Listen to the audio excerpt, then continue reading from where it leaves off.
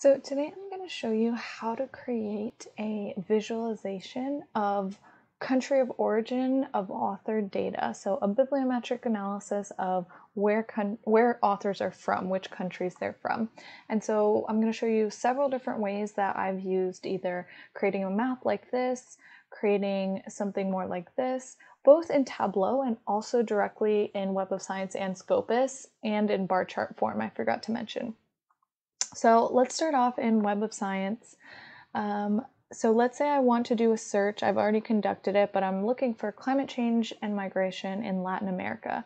And I'm interested to see where are the authors who are writing about this from? Are they from Latin America? Are they from somewhere else? How does that distribution play out? So one really cool thing is that you can go directly here in Web of Science to analyze results. And while that's loading, I'll just mention one note, which is that the place that this data is pulled from is the institution location that authors submit when they submit a paper. So it's a potential that, say someone who is actually from Latin America originally, but they are now either a professor or a researcher or practitioner somewhere else in the world, but are doing research in either their home country or a related country, that won't show up in this analysis. It's just the institution that they work at now. So anyways, I want to show you here that you can look at lots of different types of things here. Obviously, we are focused on country. So it took me directly here because I came here before. But when you open it, it'll first take you to Web of Science categories, and then you can play around with these. But as you'll see here, if you scroll down, it'll actually show you all of the list and the percentage and how many people are from there and how many times it shows up. And so you can decide here if you only want your visualization to show a few of them and then hit update, and it will just show those in this. If not, it's just going to give you, kind of the number that you can choose as the top ones, and you could do it that way. And you can also in here switch it to bar graph, and that's another option. Now, if you're happy with this and maybe it's just for a PowerPoint or, this is just great already the way that it is here and you're happy with these colors, you can just directly go to download and it'll download this as a PNG and you can input it directly. So that's the great thing about these databases. Say we want to be a little bit more specific, change the colors, have different kinds of visualizations. We're going to go here, do all data rows in case we had more, and then we would download. So then the other thing is in Scopus, you can do a similar thing. So I wanted to show you that too. In this case, we're going to go to Analyze Search Results on the left. So in Web of Science, it's on the right. Here, it's on the top left. And again, it shows you lots of different ways to analyze. So it pops up and you're on the year. You can do author. You can also do the actual institution that they put. So that might be interesting if you're curious. Maybe are most people in private organizations, public universities, kind of how does that shake out? And this might be important depending on what topic it is you're researching. So we are going to look at country or territory. And again, it gives you the same option to kind of add some more to your chart. On this side, you can add all of them, but obviously it'll automatically add the top however many that have the most. And so from here, again, you can either export this right here and directly download the chart to a zip file. That would be this option. Or we can export the data to a CSV file. So we would hit export. I've already done it, so I'm not going to take our time to wait for the download, but that's where we would do it. So maybe that's great and you already have your charts. Awesome. The other place to play around with it is in Tableau. And the way that I do that, so we're going to import our data. So we have a new data source, and to a file, I usually go to More, and then wait while it loads all of the data. Here we are, the Scopus country data.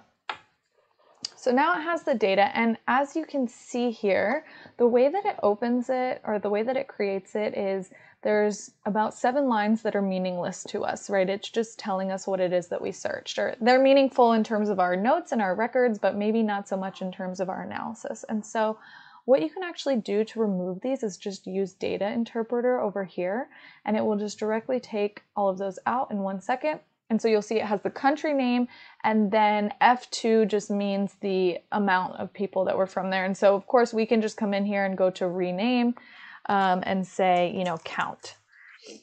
And so there we have that. So now let's create a worksheet. So we're going to go over here to sheet 1, and it'll already have kind of the different, you know, table, the column names up here. And so let's see, we're going to do columns here, and we said count was here. So we just throw it into columns or rows. We could do it backwards. See, do it this way and country, and then it would kind of show up the other way.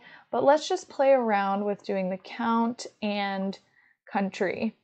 Whoops, I think I originally, let me just remove it and do the count. So you have to play around with it a little bit. So that's how we have a bar chart. But now say we want to do a map. So let's click on this map, and we're like, okay, so this is giving us the a dot that is scaled to the count, right? So this dot is much bigger than these little dots over here based on the count. So maybe that's how you like it, and this is the way you want to do it. You can always come over here to color or size and change the size of the dots so that maybe, you know, they're more visible on your screen, or change the color to be in line with the colors in your other figures, that kind of thing. But let's see, another way to do it would actually be this kind of map where they fill in the whole country based on the count, in terms of darker is more and lighter is less, obviously.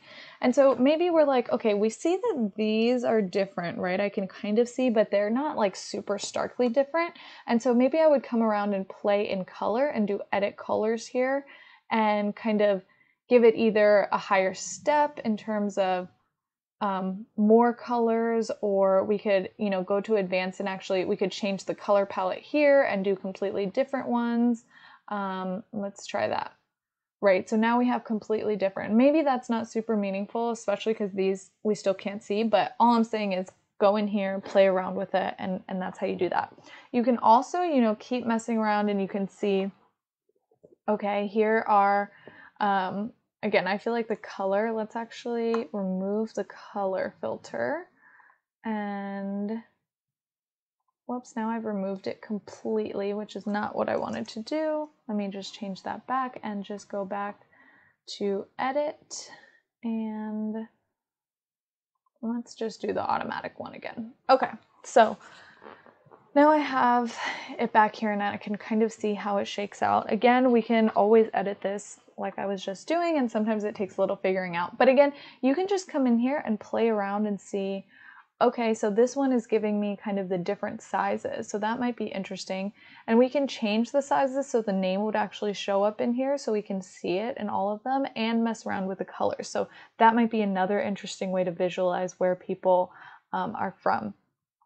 So again, this was just a really brief overview of how to visualize bibliometric data in terms of the country of origin of the author, or the country, not of origin actually, the country where the author is and is working from. So just a few ways to do it. I'm sure there are many more ways out there in other software that can do this. So if you guys have any suggestions for other ways to do it, please leave it in the comments so that we can all learn from it. And if there's anything else that I can help visualize, let me know. Thank you.